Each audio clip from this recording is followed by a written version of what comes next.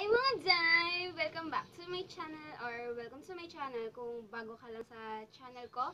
Kung hindi ka pa nakasubscribe, subscribe ka na sa channel ko. Then, click the bell button below para maging notified ka if ever na mag-upload ako ng bagong video. So, for today's video guys is ang third episode ng Murang Makeup sa Shopee. So, without further ado guys, let's get into the video.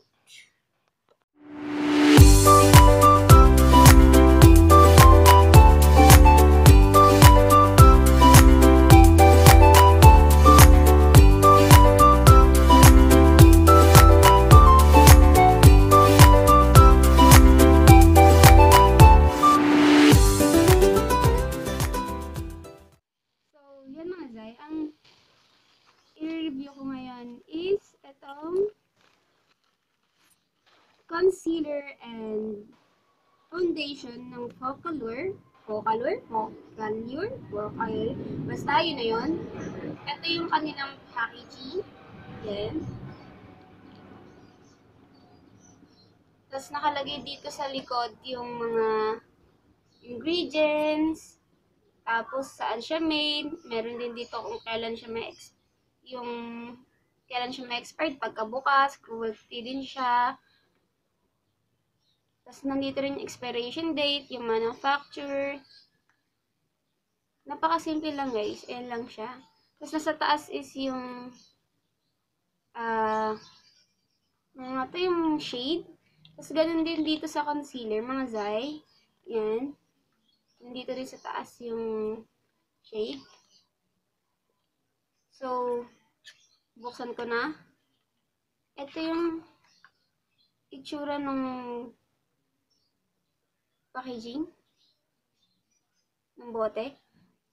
Yan. Tapos, plastic siya, hindi siya babasagin. Kaya, kahit ibagsak mo siya, ganun mo, o yan. Hindi siya mababasag. Tapos, maganda rin yung, itakip.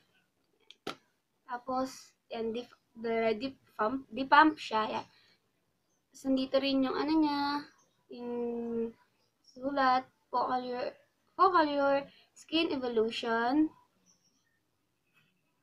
Fluid Foundation, SPF 15. SPF siya. Shake ko lang.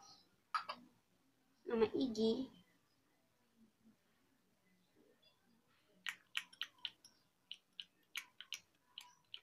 Yun.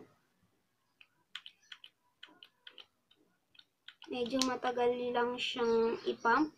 Kailangan mo siya diinan. Tapos, ayan no. Yan. Kanino para siyang umuutot. Yan. Yung consistency niya guys. Ayan o. Ano siya? Ano tawag dun? Hindi siya liquidy. Yan. So, spread ko lang siya sa face. Hindi na ako nag-primer para malaman natin kung talagang tatagal siya sa face ko ng whole day. Kasi papasok ako eh. Kaya matetest talaga yung ng foundation.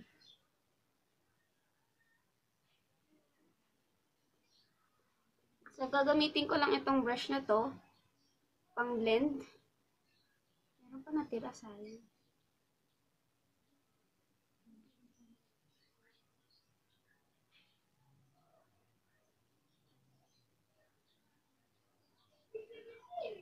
Bakit? Pag sa sa camera, ang tama lang yung kulay. Pero, pag sa personal, ang orange. Ba't ganun? Yan guys, oh. Medium coverage lang siya. Pero kahit paano natatakpan niya naman yung aking mga blemish. Yan.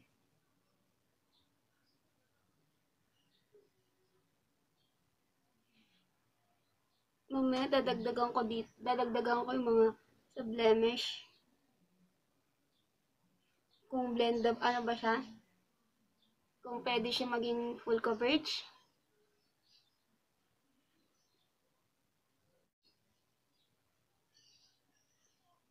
So, yun guys. Na-blend ko na siya. Na-blend ko na siya mga dzai. Yan. Medyo parang orange siya sa akin, di ba? Orange tapos medyo tama lang din. Parang ganun. Kaya, mamaya, gagawin natin siya ng paraan. So, ang next naman is itong concealer. Yung concealer niya is ganito siya kalaki. Yan. Parang isang na rin ng kamay ko. Tapos, babasagin siya guys Hindi ko in-expect na babasagin siya. Tapos, yung doe foot applicator niya ganyan. Yan. Then, yung shade nito is medium honey. Hindi ko lang alam bakit ang pinkish niya. Hindi katulad dun sa photo na yellowish siya. Ba't ganun? Yan, nalagay ko lang siya dyan. Ganito. Tapos dito sa gilid ng lips.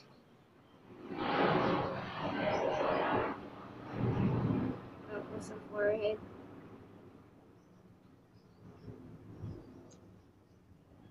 Tapos dito sa nose. Yan.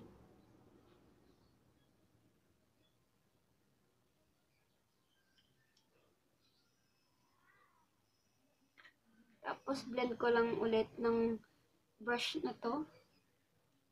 Kasi hindi ako sanay gumamit ng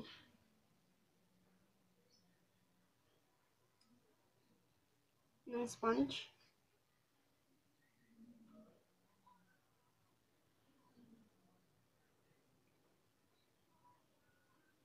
Wala.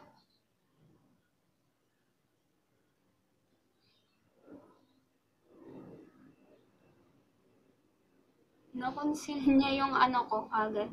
Na-conceal niya yung eye bag ko.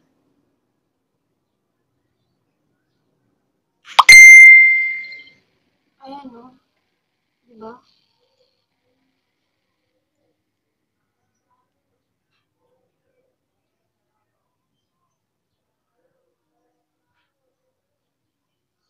See? Na-brighten niya na rin yung face ko. Yung eye bags.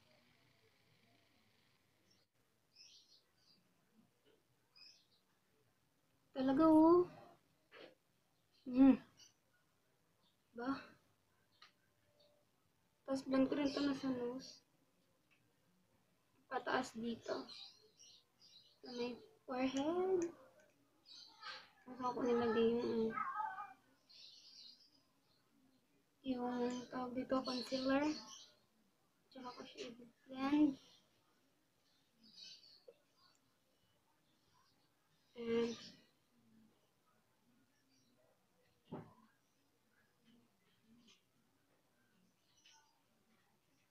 diba, bright?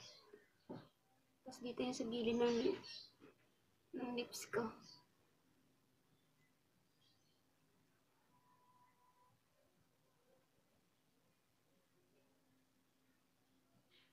Oh!